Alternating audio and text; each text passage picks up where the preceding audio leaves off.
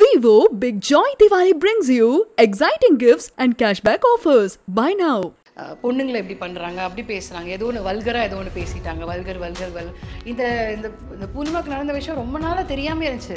நானாக யோசிச்சுட்டேன், வாரம் இதை சொல்லும் போது நிஜமாலே ஏதோ பெருசாக பேசிட்டு போகிறோம் அப்படின்னு இருந்துச்சு. கடைசியில் பார்த்தா இந்த மேட்டர் தான். அதுதான் ஒருத்தங்களை டிஃபேம் ஏதோ நான் அவங்கள பற்றி தப்பாக பேசி ஏதோ ஆக்கணும் அப்படின்னு நினைக்கிறவங்க என்னென்னமோ பேசலாம். அதுதான். So I don't think it's right also. I don't think it's true also. அவ்வளோ கேமராஸ் இருக்குது. அந்த கேமரா முன்னாடி ஒரு தப்பு போட்டால் வெளியே வராதாங்க. சரி, இதெல்லாம் ஒரு பொண்ணா அப்படின்னு ஒருத்தங்க கமெண்ட் பண்ணியிருந்தாங்க. ஓகேவா? அதுக்கப்புறம் ஹவ் இட் சேஞ்ச் வாஸ், அதில் மீன்ஸ் எல்லாம் போட்டிருந்தாங்க. எனக்கு ரொம்ப சந்தோஷம் இருந்துச்சு. சரி, பொண்ணுனா இப்படி தான் இருக்கணும், அந்த அளவுக்கு மாறிச்சு. So it's not about the hair style, it's about how you are. நீ எப்படி ஒரு சுச்சுவேஷனை ஹேண்டில் பண்ணுற, எப்படி ஒருத்தங்களை எப்படி ட்ரீட் பண்ணுற. இந்த டைமில் கொஞ்சம் அப்படியே ஹார்ட்லெஸ்ஸாக இருக்காங்க எல்லாருமே. இல்லை, ஆல்மோஸ்ட் முக்கால்வாசி பேர் வந்துட்டு ஹார்ட்லெஸ்ஸாக இருக்காங்க. ஒரு I don't care, I will be like this சொல்லி அப்படி சொல்லி மூஞ்சிக்கு நேரம் திட்டுறதா இருக்கட்டும், என்ன வேணுமோ. நீ எப்படி பேசுகிறல்ல, வெளியே போய் பாரு. அந்த ஸோ அவங்களுக்கு வெளியே மக்கள் என்ன யோசிப்பாங்கன்ற அளவுக்கு தெரிஞ்சு இதே பிளேயிங். பட் மற்றதுங்களாம் தான் லூஸாக இருக்குது. அதெல்லாம் தெரிய மாட்டேங்குது. இப்படிலாம் பேசக்கூடாது, மக்கள் நம்ம கரிச்சு கொட்டுவாங்க, இதெல்லாம் எதுவுமே தெரியாமல் இருக்காங்க. பட்டுன்னா பச்சையப்பாஸ் தான். காஞ்சிபுரம் பச்சையப்பாஸ் சில்க்ஸ். ஸோ இன்னைக்கு நம்ம நிகழ்ச்சியோட சிறப்பு விருந்தினர் நம்ம எல்லாருமே அறிந்த திருமதி ரம்யா அவர்கள். வணக்கம். வணக்கம். எப்படி இருக்கிறீங்க? நல்லா இருக்கேன். நீங்கள் எப்படி இருக்கீங்க? நல்லா இருக்கிறேன். ஸோ பரவலாக பேசப்படக்கூடிய ஒவ்வொரு சீசன்லேயும் ஒவ்வொன்ற மாதிரி பிக் பாஸ் வந்து எப்போதுமே பேசப்படக்கூடிய ஒன்று. ஆனால் இந்த சீசன் கொஞ்சம் அதிகமாக பேசப்படுது நாங்கள் நினைக்கிறோம். நீங்கள் என்ன நினைக்கிறீங்க? அப்சல்யூட்லி. ஓகே. சரியான முறையில் தவறான முறையில்? தவறான முறையில் தான். எங்கே சரியான முறையில்? ஸோ உங்களுக்கு இந்த big Boss season 7ஓட favourite contestant கண்டிப்பாக நிறையா இருக்கும். பிடிக்காத கண்டஸ்டன்ட் ஒன்று இருக்கும்ல, அந்த மாதிரி? பிடிக்காதன்னு சொல்ல முடியாது. ரொம்ப கேம் விளையாடுறாங்க அப்படின்னு சொல்கிறேன், அப்படி சொல்லாமா? நல்லா சொல்லலாம். கேம் விளையாடுறது கொஞ்சம் மாயா பண்ணுறாங்க, அது ஷோர். பிடிக்காத சொல்ல முடியாது. பட் கொஞ்சம் அந்த ஃபைட்டெல்லாம் கொஞ்சம் கம்மியாக பண்ணியிருக்கலாம் இல்லை, அதெல்லாம் எனக்கு தாட் இருக்கு. உங்களுக்கு சுவாரஸ்யமாக எது இருந்துச்சு இதில்? இந்த இத்தனை நாள் நடந்துருச்சு, 40 நாளுக்கு மேலே பிக் பாஸ் போயிட்டுருக்கு. சுவாரஸ்யமாக எந்த விஷயம் இருந்துச்சு? சுவாரஸ்யம்னா எனக்கு ஃபைட்ஸ் அவ்வளோவா சுவாரஸ்யம்னு சொல்ல முடியாது. எனக்கு கூல் சுரேஷ் பண்ணுற விஷயம்லாம் பிடிக்கும். லைக் எப்பயாவது நடுவில் காமெடி பண்ணிட்டு போவார்ல, இப்போ கொஞ்சம் அடங்கிட்டாரு. கொஞ்சம் முன்னாடிலாம் நல்லா இருந்துச்சு அவர் பண்ணுறதெல்லாம். அது மாதிரி முறைகேடான விஷயம், தவறான முறைகேடு, இது வந்து நடந்திருக்கே கூடாது பிக் பாஸ்ல பண்ணால். குரூப்பிசம், அந்த புல்லிங். ஓகே, புல்லிங் கேங் பார்த்தோன்னே உங்களோட முதல் வார்த்தை என்னவா இருக்கும்? கணிப்பெல்லாம் எப்படி இருந்துச்சு? எனக்கு அது எனக்கு ஏன் பிடிக்கலன்னா, அது ஒரு ஆள் சண்டை போடும்போது அது மாத்திரம் பண்ணியிருக்கலாம், தவிர எல்லாரும் சேர்ந்து கேங் அப் பண்ணி ஒரு பர்சனை அப்படி இது பண்ணியிருக்க கூடாது. அதுதான் என்னோட தாட். அதிகமாக பேசப்படக்கூடியவங்க மாயா. இந்த சீசனில் வந்து அதிகமாக பேசப்படுறாங்க, நல்ல முறையிலோ தவறான முறையிலோ. பட் ஆனால் அவங்க வந்துட்டு விளாட்ற கேம் வந்து கேம், ஆனால் கேமாக தான் அது விளாட்றாங்களா? மற்றவங்களை ஹர்ட் பண்ணுற மாதிரி தானே விளாண்டுட்டு இருக்காங்க. எனக்கு மாயா வெளியேந்து தெரியும், இந்த மாதிரி அவங்க பேசுவாங்கன்னு கூட எனக்கு ரொம்ப அப்படி பர்சனலாக தெரியாது. பட் ஹாய் பாய் அப்படியெல்லாம் பேசியிருக்கோம். ஒரு ஃப்ரெண்ட்ஸோடலாம் சேர்ந்து ஒரு 1 hour 2 hours அப்படி இருந்திருக்கோம். பட் ஆனால் இந்த மாதிரி இப்படி கேம் விளாடுவாங்களே, இல்லை இந்த கேம் விளாட்றாங்கன்னா ஒருத்தங்களை ஹர்ட் பண்ணுற அளவுக்கு இருப்பாங்க அப்படின்லாம் நான் நினச்சி பார்த்ததில்ல. அது கேம். நடுவில் வந்து கமல் சார் கூட கேட்டாங்கல்ல, என்ன இந்த மாதிரிலாம் ஹர்ட் பண்ணுறீங்க அப்படின்னு சொன்னதுக்கு இது கேமுக்காக தான் அப்படின்ட்டாங்க, இல்லை இது கண்டென்ட்காக தான் அப்படின்ட்டாங்க, அப்படி சொல்லிட்டாங்க. பட் அது நிஜமாலே கண்டென்ட்காகனா நல்ல விஷயம் தான். நல்ல விஷயம் அதுவும் கிடையாது, ஒருத்தங்களை ஹர்ட் பண்ணக்கூடாது கண்டென்ட்காக. But I'm saying at least it's better then really wanting to heard a person. நீங்களுமே பிக் பாஸ் ஹவுஸில் கேப்டனாக இருந்திருக்கிறீங்க. ஸோ கேப்டனாக இருக்கும்போது என்ன உங்களோட சிந்தனையை தான் ஃபஸ்ட்டு கரெக்டுன்னு நீங்கள் எடுத்துகிட்டு வந்துருக்கீங்களா, இல்லை எல்லாரோட பர்ஸ்பெக்டிவும் கேட்டு தான் முடிவு எடுப்பீங்களா? நான் எனக்குன்னு ஒன்று தெரியும் ஃபஸ்ட்டு, அதை தாண்டி மற்றவங்க சொல்கிறதும் நான் எடுத்திருக்கேன். இப்போ ஃபார் எக்ஸாம்பிள் அந்த டாஸ்கில் அதுக்கு தான் என்னை வந்துட்டு தகுதி இல்லாத கேப்டன் சொல்லிட்டாங்க. I did listen. அவங்கெல்லாம் சொல்லிகிட்டே தான் இருந்தாங்க, பாருங்கள் இப்படி இந்த மாதிரி பண்ணுறாங்க, ஏமாத்துறாங்க, இது பண்ணிட்டு தான் இது பண்ணுறது. நாளைக்கு என்ன இவங்க அன்ஃபேராக விளையாடுறாங்க அப்படி தான் யோசிச்சு வந்துட்டு ஐ செட் இந்த கேம் வந்து ரொம்ப சீப்பாக இருக்குது, நான் விளையாட போகிறதில்ல அப்படின்னு சொன்னேன்ல, அதுக்கு தான் ஐ செட் தட். ஸோ இப்போ இருக்கிற கேப்டன்லாம் நீங்கள் உள்ளே விளாண்டுட்டு இருக்க முறைகள்லாம் பார்க்குறீங்க. மாயா ஒரு கேப்டன்சி விளாண்டாங்க, தினேஷ் ஒரு கேப்டன்சி விளாட்றாரு. கேப்டன்சியை பொறுத்த வரைக்கும் யார் சரியாக ரொம்ப அழகாக கையாண்டா? ஆக்சுவலாக பூர்ணிமா நல்லா தான் பண்ணாங்க, கேப்டனாக நல்லா பண்ணியிருந்தாங்க. அது என்னன்னா அவ்வளோ அவங்களுக்கு தெரிஞ்ச விஷயத்த மாயாக்கிட்டேயும் சொல்லி கொடுத்துருக்கலாம் as a friend. Don't you think so? ஏன்னா அவங்களுக்கு மாயாவுக்கு வந்து ரொம்ப அவங்க தான் அந்த ஆளுமா மாதிரி நடத்திட்டாங்கல்ல. அந்த மாதிரி பண்ணாமல் அவங்க எப்படி வந்துட்டு ஒரு ஃபைட்டை சேர்த்து வச்சுக்கலாம், அந்த மாதிரிலாம் வந்துட்டு கொஞ்சம் இப்படி இருக்காத, கொஞ்சம் காம் டவுன் பண்ணு, ஜஸ்ட் இன்னும் கொஞ்சம் பெட்டராக behave, like you can treat the whole situation little better அப்படின்னு சொல்லியிருக்கலாம்.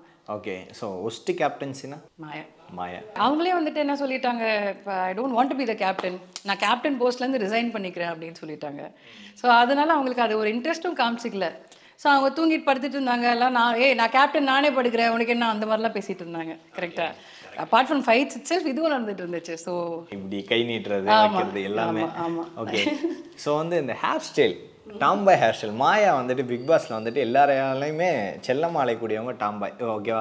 ஸோ அப்படி தான் அவங்கள பார்க்குறாங்க. ஆனால் பிக் பாஸ் வீட்டுக்கு வெளியே நான் வந்து உங்களோட கருத்தை கேட்குறேன். இப்படி ஒரு ஹேர் ஸ்டைல் வச்சிருக்கும் போதோ இல்லை நம்ம வந்து ஒரு பையன் மாதிரி ஒரு ஆக்டிவிட்டி பண்ணும்போதோ வெளியே நம்மளோட பாலினத்தை பற்றி ஒரு கருத்தை தெரிவிக்கிறாங்களே, இதுக்கு வந்து உங்களோட கருத்து என்னவா இருக்கும்? ஆக்சுவலாக என்ன அந்த மாதிரி பண்ணலை யாருமே. ஸோ அதனால நான் இப்படி தான் இருந்தேன். இப்போ ரொம்ப இதே ஹேர் ஸ்டைல் தான் அங்கேயும் இருந்தேன். பட் என்ன அந்த மாதிரி யாருமே அது மாதிரி பண்ணலை. ஐ டோன்ட் திங்க் ஹேர் ஸ்டைல்னால ஒருத்தங்களை எதுவுமே யாரும் மக்கள் சொல்லுவாங்க அப்படின்னு. I don't think so. Okay. But அவங்க இருக்கிறது வெளியே இருக்கிற இந்த மாதிரி கருத்துக்கள், அதாவது உள்ளே அவங்க வந்து எப்படி வேணா இருக்கட்டும், அவங்களோட பாலினம் என்னன்னு தெரியாமல் உள்ளே போயிருந்ததாகவே இருக்கட்டுமே. ஏன்னா வெளியே இருந்து ஒவ்வொருத்தவங்களுமே அவங்க இப்படி அவங்க அப்படின்னு சொல்லும் போது, ஸோ பிக் பாஸ் வீட்டிலேருந்து வெளியே வரும்போது, இப்போ நீங்கள் உள்ளே இருந்துருக்கீங்க, வெளியே வரும்போது உங்களை பற்றி சில விஷயங்கள் தெரியும், என்னடா இப்படிலாம் பேசுகிறீங்க அப்படின்ற மாதிரி இருக்கும்ல. ஸோ கண்டஸ்டண்டாக உள்ளே போயிருக்கவங்க வெளியே வரும்போது மனம் இல்லை. ஆக்சுவலாக எனக்கு நான் ஓரளவுக்கு எனக்கு எந்த கெட்ட பேர்லாம் நான் வாங்கிட்டு வரேன். நீங்கள் வாங்கிட்டு வரேன். ஸோ எனக்கு தெரியல, அது எனக்கு பர்சனலாக தெரியல. எனக்கு ஃபஸ்ட்டு வீக்லலாம் வந்துட்டு சரி இதெல்லாம் ஒரு பொண்ணா அப்படின்னு ஒருத்தங்க கமெண்ட் பண்ணியிருந்தாங்க, ஓகேவா? அதுக்கப்புறம் ஹவ் இட் சேஞ்ச் வாஸ், அதில் மீம்ஸ் எல்லாம் போட்டிருந்தாங்க. எனக்கு ரொம்ப சந்தோஷமாச்சு. சரி பொண்ணுன்னா இப்படி தான் இருக்கணும், அந்த அளவுக்கு மாறிச்சு. So it's not about the hair style, it's about how you are. நீ எப்படி ஒரு சுச்சுவேஷனை ஹேண்டில் பண்ணுற, எப்படி ஒருத்தங்களை எப்படி ட்ரீட் பண்ணுற, that will show a good person என்னை பொறுத்த வரைக்கும். ஓகே. ஸோ பிக் பாஸில் வந்துட்டு பெண்கள் சேஃப்டி ஆண்கள் சேஃப்டின்னு 2 பாதியாக பிரிஞ்சிருக்காங்க. இத்தனை நாள் வந்துட்டு உரிமை அது இதுன்னு நிறைய பேசுவாங்க. பட் பெண்கள் சேஃப்டி ஆண்கள் சேஃப்டின்னு பிரிஞ்சது ஏன் டெஃபினட்டாக அது வந்துட்டு உண்மையே இல்லைங்க. சும்மா வந்துட்டு ஒருத்தங்களை வச்சு செய்யணும்னு சொல்லிட்டு பண்ணியிருக்காங்க. இதான் உண்மை, ஓகேவா? ஏதோ ஒரு விதத்தில் பிடிக்காமல் போயிருக்கலாம். அவரும் வந்துட்டு ரொம்ப ஸ்ட்ராங் பிளேயராக இருக்கார். ஸோ அவங்கள வந்துட்டு எப்படியாவது நம்ம சாய்க்கணும் அப்படின்ற மாதிரி தான் இருக்குது. இந்த பெண்கள் சேஃப்டி ஆண்கள் சேஃப்டிலாம் ஒத்துக்கவே மாட்டேன். நான் வந்துட்டு 24/7 பார்க்கல. ஆனால் 24/7 மெயினாக வரது எல்லாத்தையும் நான் சோஷியல் மீடியாவில் ஷேர் பண்ணுறது நான் ஓரளவுக்கு பார்த்துருக்கேன். ப்ளஸ் அந்த ஹோல் ஷோவை பார்த்துருக்கேன். இதில் பார்த்து நான் சொல்கிறேன், அப்படிலாம் ஒன்றுமே கிடையாது. அதோட மோசமாகலாம் பொண்ணுங்களே பிஹேவ் பண்ணியிருக்காங்க. இப்போ ஆண்கள் சேஃப்டின்னா நம்ம பேசணும். ஓகே. ஏன் அந்த மோசமான பெண்கள் பிஹேவ் பண்ணியிருக்காங்கன்னா நீங்கள் கண்டிப்பாக பார்த்துருப்பீங்க. ஸோ உள்ளே என்னென்ன கெட்டதெல்லாம் இது வரைக்கும் நடந்திருக்கு அப்படின்றத கரெக்டாக சொல்லுங்கள் பார்ப்போம். பெண்கள் சேஃப்டின்னு பேசுகிறவங்களாம் என்னென்ன பண்ணியிருக்காங்க? பெண்கள் சேஃப்டி அப்படின்னு பேசுகிறவங்க, இப்போது எனக்கு என்னென்னா ஃபஸ்ட்டு விஷயம், நீ எவ்வளோ வேணுமோ பேசு, ஒருத்தனோட பேரை டேமேஜ் பண்ணி வெளியே அமிச்சது தப்பு தான், கரெக்டா? ஸோ அதுவே வந்துட்டு பெண்கள் சேஃப்டி என்ன அவ்வளோ பண்ணிட்டாங்க அப்படின்னு சொல்லுங்கள். பூர்ணிமா என்ன சொன்னாங்க, இது ஒரு ப்ரைவேட் பார்ட் பற்றி பேசுகிறாங்க அப்படின்னு சொன்னாங்க. அதுக்கப்புறம் பிரதீப் ப்ரோவே வந்து இது வந்து ப்ராப்பராக he is explaining to her, அம்மா இது உன்னை பற்றி இல்லைம்மா, அந்த பையன்கிட்ட ஏதோ பேசிகிட்டு இருந்தம்மா அப்படின்னு சொல்லிட்டு, ஓ அப்படியா ப்ரோ, அப்போனா பரவாயில்ல அப்படின்னு ஓகே சொல்லி கேட்டவங்க திருப்பி எதுக்கு திருப்பி அதை கொண்டு வந்து அதை திருப்பி ஒரு பிரச்சனையாக்குறாங்க. இதுதான் பெண்கள் சேஃப்டியாக எனக்கு தெரியாது. பெண்கள் சேஃப்டினா நிஜமாலே ஒரு மனுஷன் பேசியிருந்தான்னு வச்சுக்கோங்களேன், உனக்கு அப்போ நீ ஒத்துருக்க கூடாது. நிஜமாலே you felt no he is bad அப்படின்னா அப்போவே நீ சண்டை போட்டிருக்கணும். அப்போதுக்கு ஓகேன்னு கேட்டால் அதுக்கப்புறம் வந்துட்டு why you creating problems. Example சொல்கிறேன், இந்த மாதிரி அதுக்கு இன்னும் சோ மெனி அதர் திங்ஸில் இந்த மாதிரி பொண்ணுங்களை எப்படி பண்ணுறாங்க, அப்படி பேசுகிறாங்க, ஏதோ ஒன்று வல்கராக ஏதோ ஒன்று பேசிட்டாங்க, வல்கர் இந்த பூர்ணிமாவுக்கு நடந்த விஷயம் ரொம்ப நாளாக தெரியாமல் இருந்துச்சு. நானாக யோசிச்சுட்டேன், வாரம் இதை சொல்லும் போது நிஜமாலே ஏதோ பெருசாக பேசிட்டு போகிறோம் அப்படின்னு கடைசியில் பார்த்தா இந்த மேட்டர் தான் அது. ஆனால் அது அவகிட்டே பேசல, பசங்களுக்குள்ளே என்னென்னா பேசிப்பாங்கன்னு உங்களுக்கு தெரியும் ப்ரோ. அதனால ஏதோ ஒன்று பேசி விட்டாங்கன்னு வச்சுக்கோங்களேன். பொண்ணுங்களை பற்றி அவர் பேசவே இல்லை. அதில் ஒன்றும் எதுவும் இல்லை. ஏன்னா மாயா இது ஃபீல் பண்ணாங்க, நான் வெளியே போனால் பிரதீப் என்ன ஏதாவது பண்ணிடுவாரோ, பிரதீப் ஃப்ரெண்ட்ஸ் என்ன ஏதாவது பண்ணிடுவாரோன்னு சொன்னாங்க. மக்களே பண்ணிடுவாங்க, நம்ம பயப்படணும். பிரதீப் ஃப்ரெண்ட்ஸ் எல்லாம் ஒரு ஜோக்காக தான் சொல்கிறேன், ஆனாலும் சொல்கிறேன், பயப்படுறது பிரதீப்போட சைட்ல இருந்துலாம் வராதுங்க. அவருக்கு வேற வேலை இல்லையா, அந்த மாதிரி தான் இருப்பாரு, ஓகேவா? நான் வேற வேலையை பார்த்துட்டு போறேம்மா என் லைஃப் அப்படின்ற மாதிரி தான் இருப்பாரு. But I am saying in general it self மக்களே வந்து கடுப்புல தான் இருக்காங்கல்ல. ஏன் அந்த கேள்வி அப்படின்னா, ஏன்னா ஃபர்ஸ்ட் வீட்டுக்குள்ள பிரதீப் இருக்கும் போதுதான் பிரதீப் ஏதாவது பண்ணிடுவானோ ஓகே, வெளியே வந்ததுக்கப்புறம் பிரதீப் ஏதாவது பண்ணிடுவானா? என்ன கதை? அதுதான் இதுதான் ஒருத்தங்களை டீஃபேம் எதுவும் நான் அவங்கள பற்றி தப்பாக பேசி ஏதோ ஆக்கணும் அப்படின்னு நினைக்கிறவங்க என்னவோ பேசலாம். அதுதான். So I don't think it's right also, I don't think it's true also. அவ்வளோ கேமராஸ் இருக்குது, அந்த கேமரா முன்னாடி ஒரு தப்பு போட்டால் வெளியே வராதாங்க? இல்லை அங்கே பிக் பாஸில் இருக்கவங்களும் அவங்க கேட்ட மாதிரி அவர் கம்ப்ளைண்ட் பண்ணிட்டு இருந்தால கன்ஃபெஷன் ரூமில், அவர் அப்படியே உட்காந்துட்டு அப்படியே பார்த்துட்டே இருக்கார். அவர் என்னத்தை யோசிச்சுட்டு பார்த்துட்டு இருப்பார், அவர் மென்டலி என்ன யோசிச்சுட்டு இருக்காரு அவனுக்குமே தெரியாது. பிகாஸ் அவர் டினை பண்ணலை. அந்த மாதிரி பார்த்துட்டு உட்காந்ததை வந்துட்டு அவங்க சொல்லும் போது கூட he didn't say no. இல்லாட்டி எல்லாத்துக்கும் அவர் பேசியிருக்காரு இல்லை, முன்னாடி வரைக்கும் he spoken. ஸோ அவர் அந்த மாதிரி ஏதோ ப்ராபப்ளி ஏதோ யோசிச்சுட்டு இருக்காரு, இப்படி ஏதோ உட்காந்துட்டு அப்படி யோசிச்சுட்டு இருக்காரு. அதை பார்த்து பயப்படுறேன்னு எதுவும் கேன் பிரிங் அப் எனிதிங். அந்த மாதிரி நிஜமாலே மென்டலி டிஸ்டர்ப் பேஷண்ட்டு பிரதீப் இருந்திருந்தா 100% பிக் பாஸில் அவங்க வச்சிருக்க மாட்டாங்க. It's not safe. நோ. ஏன்னா அதுக்கு முன்னாடி வந்துட்டு நம்ம ஒரு ஆளை வந்து உள்ள கண்டஸ்டண்ட்டாக கொண்டு போகிறதுக்கு முன்னாடி அவ்வளோ இது நடக்கும். லைக் சைக்காலஜி டெஸ்ட், சைக்கியாட்ரிஸ்ட்லாம் பாம்பேலேருந்து வந்து எல்லாமே அவங்கெல்லாம் டெஸ்ட் பண்ணி அவங்கக்கிட்ட அவ்வளோ நேரம் பேசி அவங்கள ஃபுல்லாக புரிஞ்சுட்டு, இவன் இந்த சுச்சுவேஷன் கொடுத்தா எப்படி பண்ணுவான், அப்படி இருந்தால் எப்படி இருப்பான், உன்னோட வீக் பாயிண்ட் என்ன, பெரிய பெஸ்ட் பாயிண்ட் என்ன, எல்லாத்தையும் தெரிஞ்சு தான் ஒரு மனுஷனை உள்ளே அனுப்புகிறாங்க. அவங்களாம் அவ்வளோ ஸ்டூப்பிடும் கிடையாது, ஒரு ஆள் சும்மா உள்ள அனுப்பிச்சு எல்லாத்துக்கும் ஒரு த்ரெட்டாக அனுப்புறதுக்கு. வீக் பாயிண்ட், ஸ்ட்ராங் பாயிண்ட் எல்லாமே தெரிஞ்சுக்கிட்டு தான் அனுப்புவாங்களா? 100%. அப்படி தான் உங்களுக்கு டாஸ்கே கொடுப்பாங்க. உங்களுக்கு ஒரு டாஸ்க்கு கொடுத்து உன்னை வந்து எக்ஸாம்பிள் உன்னை ஒரு இப்போ எங்களுக்கே வந்து இப்போ அந்த திருட போலீஸ் டாஸ்க்லாம் இருந்துச்சு. இப்போது வந்துட்டு யாருக்கு எங்கே போனால் எங்கே கோவம் வரும், யார் வந்து ட்ரிகர் ஆவா, எங்கே ஃபைட் வரும் தெரிஞ்சு தான் அனுப்புகிறாங்க. இப்போ நான் என்னை வந்துட்டு ப்ராப்பராக ஏதோ ஒரு அப்படியே குரூப்போட அப்படியே அனுப்பிச்சிருந்தாங்கன்னு வச்சுக்கோங்களேன், நான் வந்துட்டு அந்த மாதிரி பிஹேவ் பண்ணியிருக்க மாட்டேன். சரி ஓகே என்ன சொல்கிறாங்களோ ஓகே, போய் சண்டைலாம் போட்டிருக்க மாட்டேன். எக்ஸாம்பிள் சொல்கிறேன். I can only see from my point. No, எனக்கு என்ன பண்ணியிருக்காங்கன்னு பார்க்குறேன்.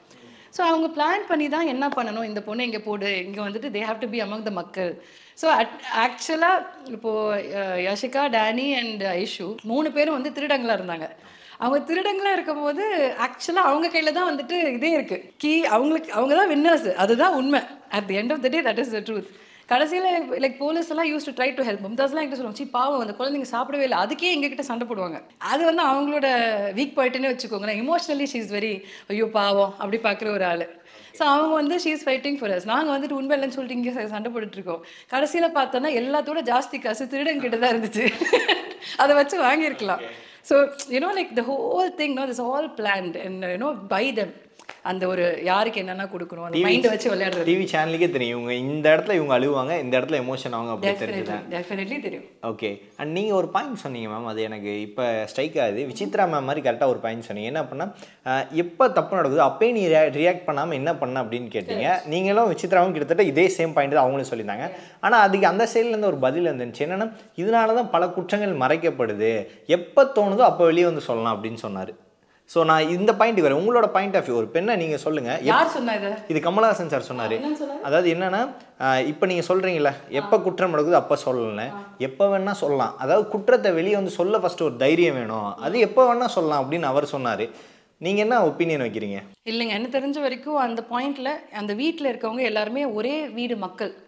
இட்ஸ் நாட் யாரோ ஒருத்தங்க தெரியாதவங்க இல்லை. கரெக்டாக யாரோ ஒருத்தங்க தெரியாத மனுஷனா அவன் ஏதோ பண்ணுறான் அவன் ஏதோ அப்படின்ற மாதிரி விட்டுடலாம். பட் அதுக்கு அவங்க கூட நீ வாழ போகிற கரெக்டாக எவ்வளோ நாளும் போக போகிறீங்க. ஒரு 100 daysனால் you're going to live for 100 days with them. அப்போதைக்கு அந்த ப்ராப்ளமை டக்குன்னு நம்ம சொல்லிட்டோன்னு வச்சுக்கோங்களேன். இப்போ அர்ச்சனா பண்ண மாதிரி எனக்கு mentally I am like this only, I have gone through something, ஏதோ ஒரு பேட் இது பண்ணியிருக்கேன் அப்படின்னு சொல்லிட்டாங்க. ஸோ அப்படி சொல்லிட்டாங்கன்னா இன்னொருத்தங்க வந்துட்டு தி வே லைக் அவங்கள ட்ரீட் பண்ணுறதே கொஞ்சம் அவங்களும் பார்த்து தான் பண்ணுறாங்க. இப்போ சொல்கிறேன், முன்னாடி இல்லை. இப்போ வந்துட்டு கொஞ்சம் பார்த்து தான் பண்ணுறாங்க. முன்னாடி மாதிரி அப்படியே டார்ச்சர் பண்ணுறது இல்லை. ஐ மீன் இந்த வாரம் பாருங்களேன் வேறு மாதிரி இருக்குது பார்த்தீங்களா, எல்லாருமே ஃப்ரெண்ட்ஸாக இருக்காங்க. ஸோ அவங்களும் கொஞ்சம் மாறுறாங்க இது படி. ஸோ அது எது நல்ல வேணா இவன் வந்து ப்ராப்பராக எடுத்து சொல்லிட்டான், எனக்கு தான் problem, I am like this சொல்லி எல்லாருக்கும் அவளை பற்றி புரியவும் ஆரம்பிச்சிருச்சு. இதே முன்னாடி யாருக்கு என்னென்ன பிரச்சனை நடக்குதோ அதை அவங்க சொல்லலைன்னு வச்சுக்கோங்களேன், தென் அவங்கள இதே மாதிரி தான் ட்ரீட் பண்ணிட்டு இருப்பாங்க. It's not cone solve your situation. So love ட்ராக்ன்றது ஒரு சீசன்லேயும் பயங்கரமாக பேசப்படக்கூடிய ஒன்று.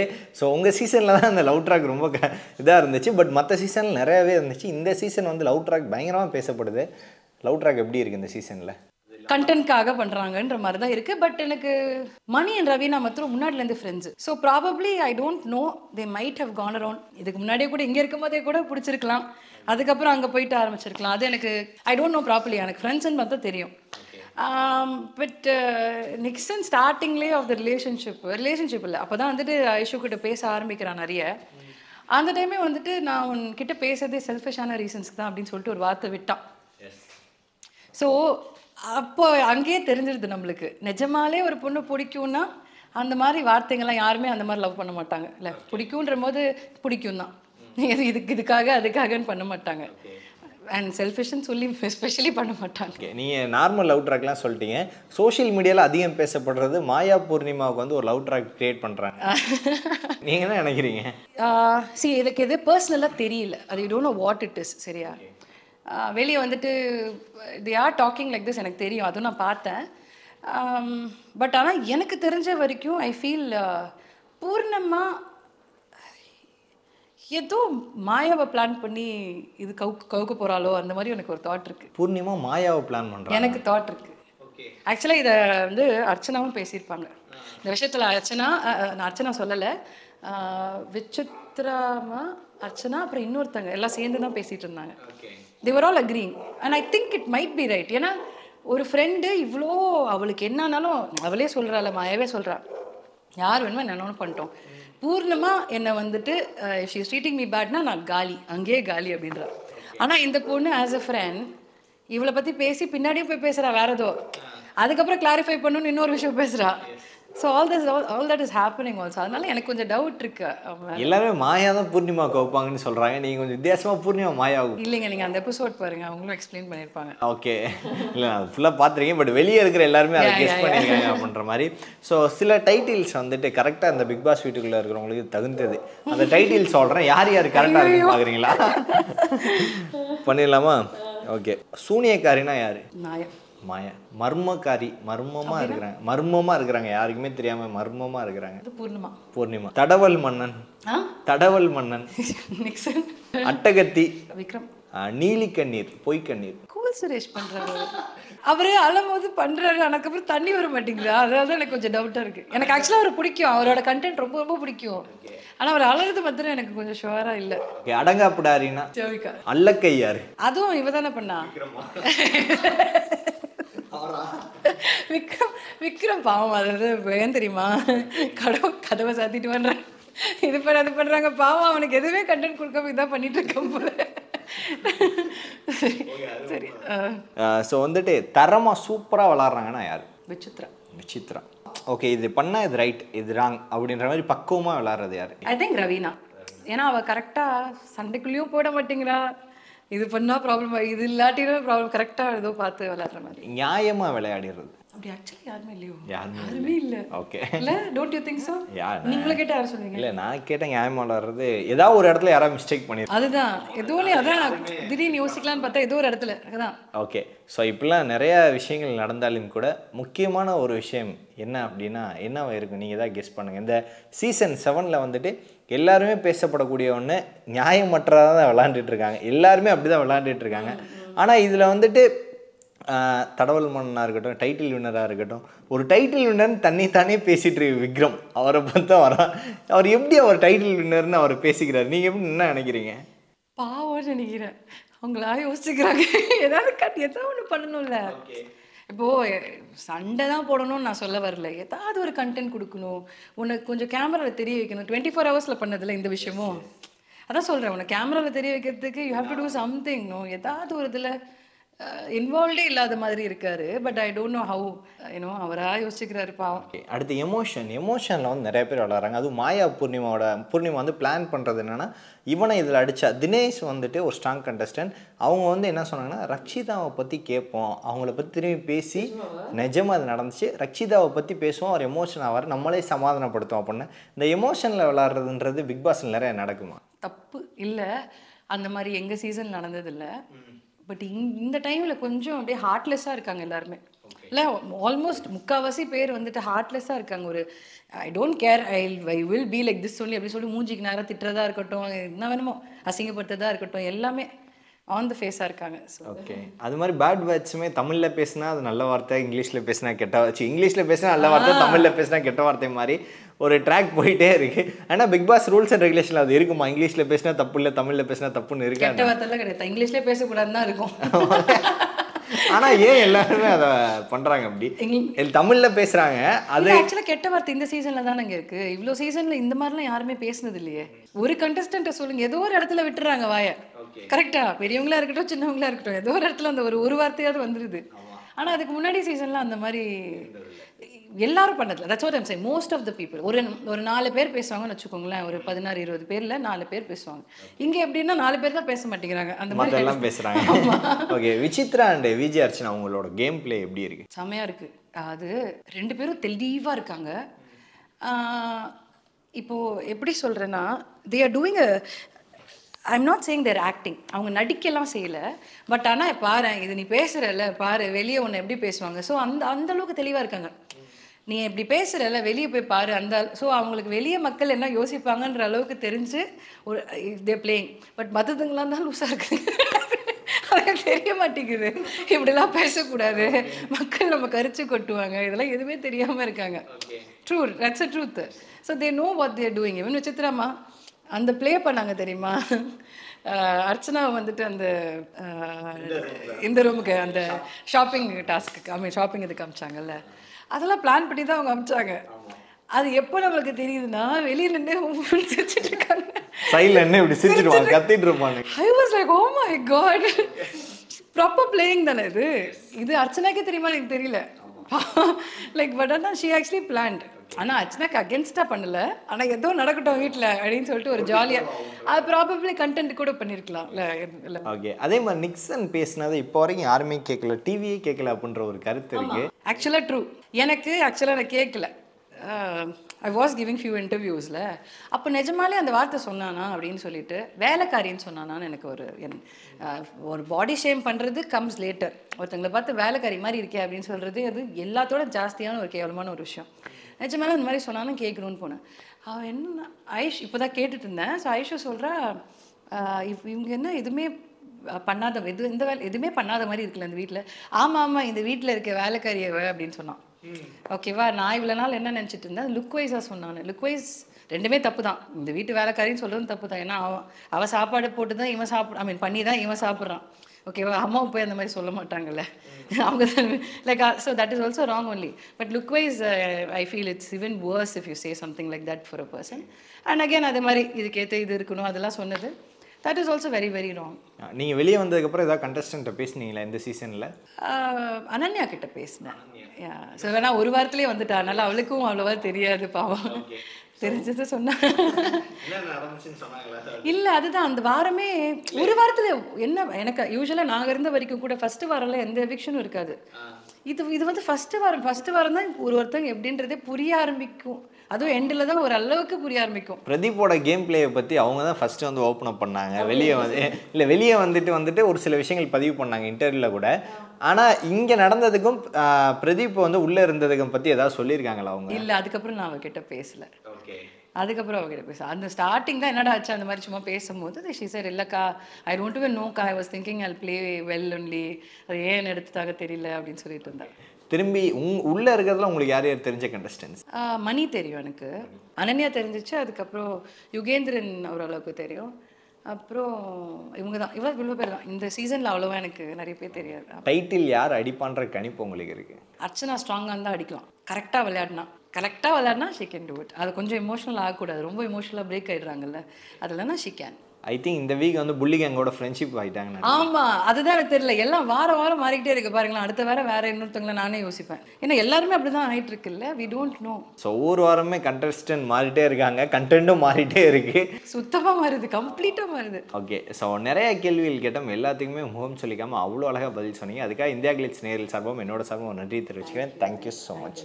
Vivo Big Joy Diwali brings you exciting gifts and cashback offers. Buy now. பட்டுன்னா Pachaiyappa's தான். காஞ்சிபுரம் பச்சையப்பா சில்க்ஸ்.